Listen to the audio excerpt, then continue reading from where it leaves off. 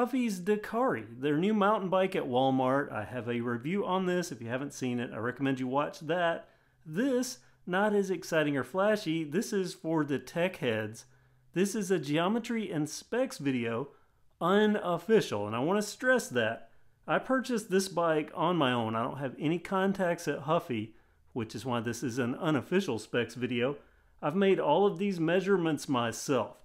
So if something's off by a millimeter or two, don't hold me responsible. This is unofficial. But let me run down. I'm going to start at the top with what we already know. In my base review, I told you these bars are 720 millimeters wide. They're 31.8 millimeter diameter. The stem, roughly, I'm going to say, roughly 70 millimeters, actually closer to 65. And we know that the seat post diameter is 27.2 millimeters, and the length is around 330 millimeters. Actually, not quite. Even though it extends up so high, it seems like it is larger. And we also know that this is a small frame bike.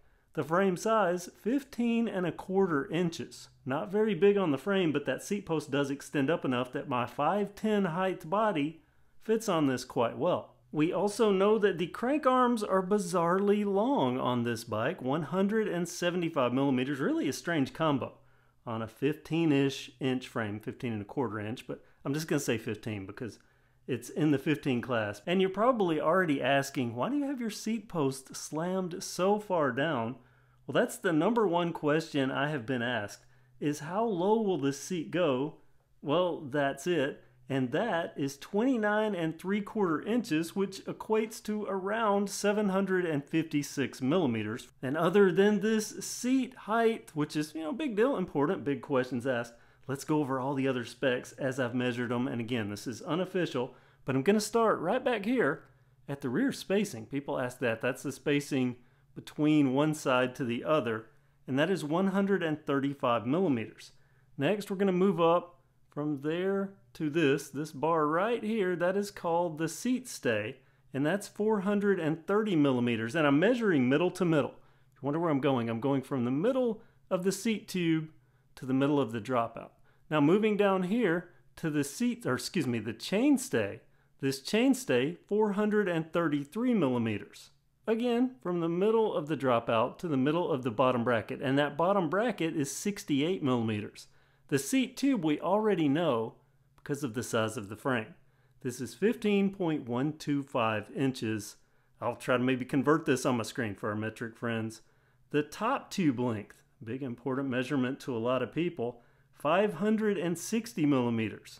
Down tube, measuring from the center of the bottom bracket to the center of the head tube, right along this line here. I'm going to edit this in so if the audio sounds different. That's why the proper down tube length is 690 millimeters. The head tube itself, from top to bottom, not counting the cups, 100 millimeters, and that head tube angle, we know that from the previous video. Seat tube angle, I'm only now realizing I didn't measure while I was putting all this together before I set the camera up. So I'm going to go ahead and just put that on the screen right now. So you'll be seeing the degree angle of this seat tube on your screen. We've talked about the rear spacing being 135 millimeters. Now let's talk about up front here. That's 100 millimeters. Not to be confused with the 100 millimeters of travel that's up here. Now let's talk about the reach and stack. People ask about that a lot. Not a lot of people know actually what it is. But before I give you that measurement, I need to set up my fancy Alabama engineered measurement apparatus. There we go, measurement apparatus fully in place, and you can see, super fancy. And the way I'm measuring this is I'm going from the center of the top tube, or the head tube, and I'm running this line straight across to the point where it intersects with a vertical line going from the center of the bottom bracket. So there to there is the stack. Here to here is the reach. So what are my measurements? Well, get my paper out here, a little different than I expected when I kind of thought what this would be in my head just based on the ride. But this is what I get. And again, this is unofficial, but I'm getting 400 millimeters measuring from here to here. And this is level. You can see I've got the bubble on the level right there. So 400 millimeters, and the stack, that's the reach. And the stack going from here down to the center of the bottom bracket, 600 millimeters. So 400 millimeters for the reach, 600 for the stack. So there you go, the unofficial geometry specs for the Huffy Dakari. If there's anything that I left out here, something you're curious about that I didn't mention, be sure to comment with it and I'll try to reply with the proper measurement or at least something. I always read each and every comment, so I'll try my best to respond. But we're not done just yet because there's something else about the Huffy Dakari, and this has really been eating at me. Been wanting to get at this, find out the truth. So let me rearrange stuff and we'll go to a different camera angle. Tapered head tube, one of the big ticket items, at least in looks, because they don't really mention it in the specs, but a modern Walmart mountain bike, well, the competition for this bike, have a tapered head tube. And what do I mean by taper? This is 51 millimeters and this is 57 millimeters, and I'm curious about this. The reason I'm talking about it right now is because normally the whole deal with the tapered head tube is you want to be able to put in a tapered fork or have the option to put in a tapered fork. Why would you use the tapered fork? Well, they're stronger, plus all the best modern forks are coming out in tapered. Sometimes you can't even get them in a straight steer. But this taper, this 51 to 57, that's a lot smaller than what I'm normally used to. And every tapered headset that I've seen thus far for any of these big box bikes is a 56 or 55 millimeter. So let's take this lower headset cup out and see what size it is.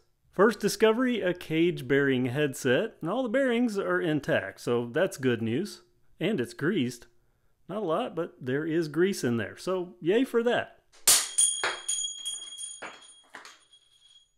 Lower headset cup removed, and I spared you the 15 minutes while I was looking for my calipers that were literally right in front of me, right down there on the stand that the camera is sitting on. Ah, so annoying. So let's see what size this is. 50.5 millimeters. I don't know if you can see that. That's, well, that's not good.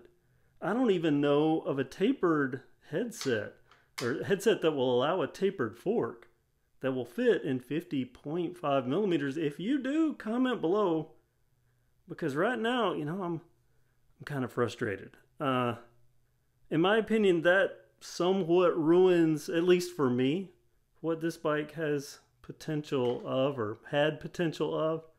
So yeah, 50.5. I guess I'm going to end here. So comment below. I'm sure you're going to have comments. I know I do, but I'll say most of them off camera. Thank you for watching. Please comment below. Give this video a thumbs up. It always helps the channel. Thanks so much. Have a great day.